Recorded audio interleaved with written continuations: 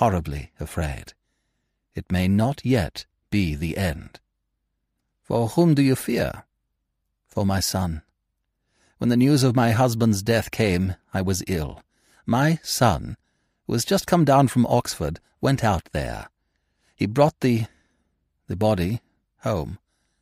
But now he has gone out again, in spite of my prayers and entreaties. He is so fascinated by the work that he intends to take his father's place and carry on the system of excavations. You may think me a foolish, credulous woman, but, Monsieur Poirot, I am afraid.